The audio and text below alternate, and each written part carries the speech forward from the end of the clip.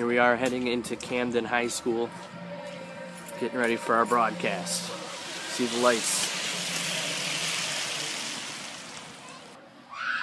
Alright, we're up here in the booth at Camden. It's my broadcast partner, Tony Sorbello. We're just looking the equipment up here. He's putting the headphones in. You see we got our rosters of the teams here. We can show you Camden and VVS. It's homecoming here at Camden. Nice little sunset. First time today the sun's been out, I think. And we're getting ready to start the ball game here. We have Fly Friends up here too. We'll be back. Getting ready to get this started here. The first step though is coming up with a committee to try to come up with some money. We're all set to broadcast. This East Class B East game between the Camden Blue Devils and the VVS Red Devils. So it's a game of Devils here tonight, Todd. And the Blue Devils coming into this ball game 0-4. And if any one of these teams needs a win, it is those Blue Devils. Whereas on the other side, VVS coming in at 1-3. Yeah, VVS, you know, they've had a rough start as well. They played well last week against an undefeated Oneida team, hung right with them. Camden needs a win desperately if they want to make the playoffs here tonight. Again, my prediction is the Devils are going to win.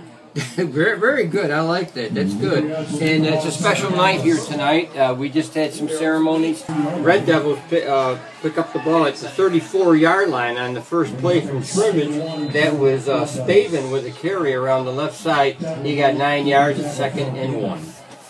And there's a run right up the middle. And it looks like it was Oliver with the carry, number 44, and that will be a first down as the ball is marked shy of the 50-yard line. It'll be about at the 48-yard line, still in Red Devil territory. Nice first down for VVS coach Gary Oliver, liking the way his team moving the ball so far. The Player of the Game Awards when we come back. And you're listening to Camden VVS Football on Mix 106.3 AM 1600. VVS beats Camden 17-13. That's how we do a broadcast here at Camden. Thanks, Tony. No problem, Todd. As Durant puts the foot to the ball. Now he's going to scooch kick.